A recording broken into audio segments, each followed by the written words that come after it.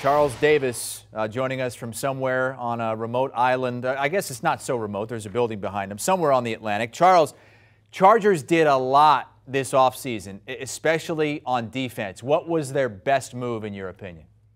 Well, first of all, Chris, I don't have to hold up a newspaper with the date and everything, right? I'm good, right? Good, yeah. This is the type of hostage situation. Yeah, this is what you want. This is what we're looking forward to. Listen, to me, their best addition in this past offseason was obviously getting Khalil Mack, because Joey Bosa is a perennial Pro Bowler at one defensive end. When has he been at his best? When he had a tag team partner by the name of Melvin Ingram. And now to get Khalil Mack, who feels like he's got something to prove because he's coming up with a foot injury and didn't play much of last season, you get those two back together, look out. And by the way, AFC West is quarterback central. You've got to not only stop the passes downfield, you've got to hunt quarterbacks. Khalil Mack allows them to do that. You've got to go get Russell Wilson. You've got to go get Patrick Mahomes. You've got to go get Derek Carr. And that's what they're able to do. And an underrated move for them is getting Kyle Van Noy coming from New England, because that team was so close to the playoffs last year. He knows how to get to the playoffs. He knows how to win in the playoffs. He knows how to add Super Bowl rings. He might be able to help this young team get over the hump and find a way to win in the clutch. Huge expectations in L.A. You got the Chargers and the defending champion Rams in the same building as well. For the Chargers specifically, what would you say was the most questionable move of the offseason so far? Well, I would say most questionable was they didn't draft a specific offensive tackle to play the right side, because they addressed it at guard with Zion Johnson with their first-round pick. He's plug and play. He's going to go right in there.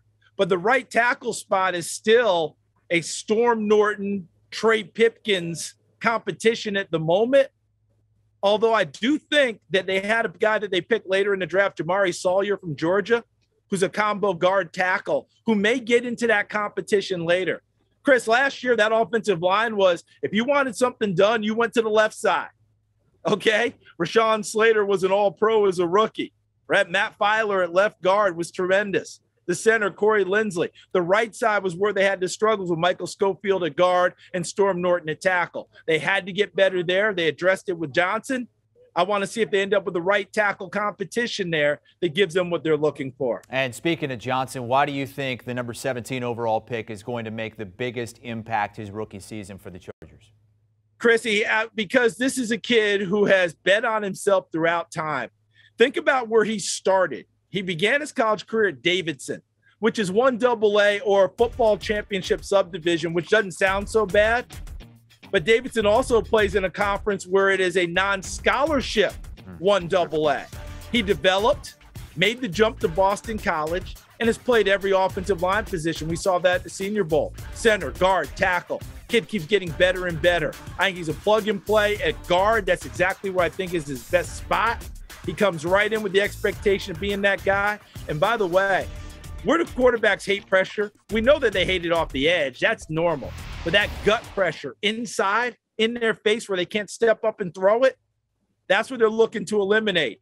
He helps take the pressure off of Justin Herbert, allows him to throw those beautiful passes downfield even more. From non-scholarship to a first-round pick and likely a first-year starter in the NFL for Brandon Staley, who got a lot of heat last season for those failed fourth down conversion attempts. Do you think he sticks to the analytics or dials it back a bit after potentially missing the postseason because of some of those calls?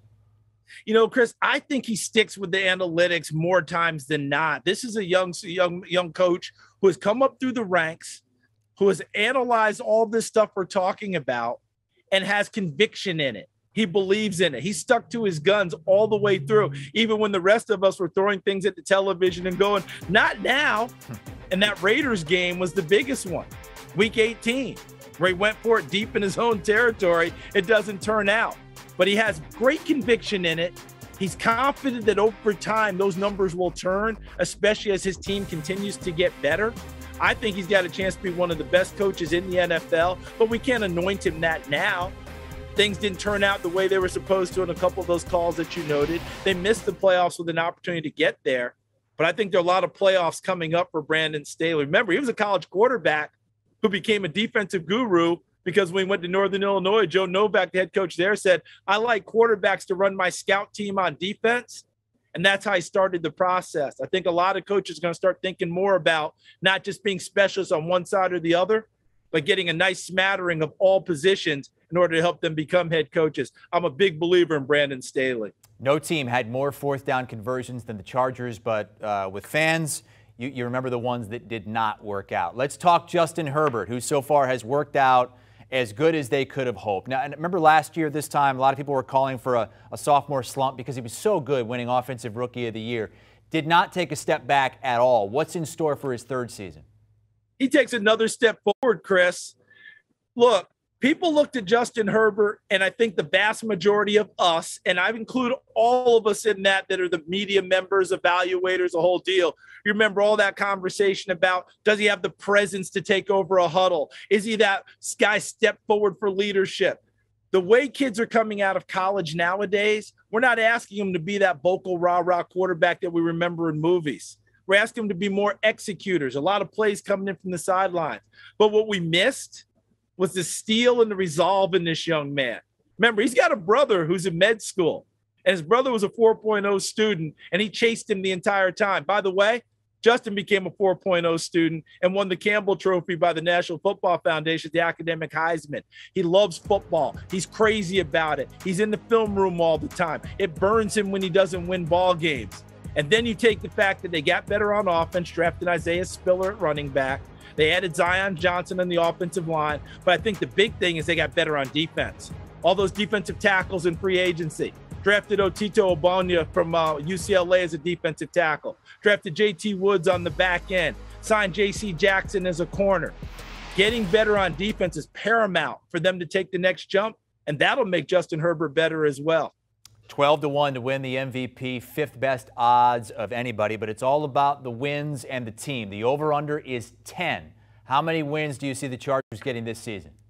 I'm adding one to that. I'm going 11-6 with this ball club. And again, this AFC West, as you described it, is a beast, which means I got to get into workout and get myself going, get into the weight room and start working out too if I'm going to cover this AFC West, because every team in there feels like they're capable of getting it done because of who they have at quarterback.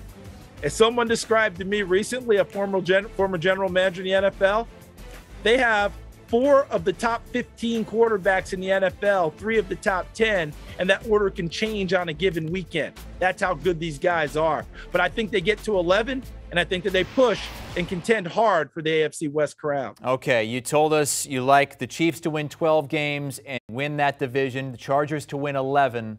What can they accomplish in the postseason? Wild card team and scaring the heck out of everyone, because if that defense starts to gel, Chris, remember, you're not talking about just shutting people down nowadays. All you're trying to do is take possessions. If you have people with empty possessions or force them to kick field goals with Justin Herbert at quarterback, you feel pretty good about what you have in front of you.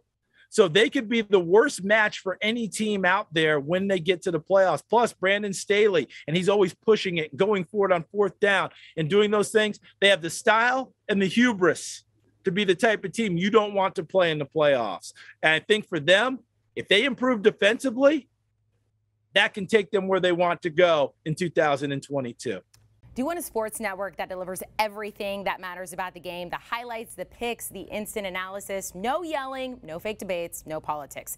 Hit the subscribe button and never miss a moment.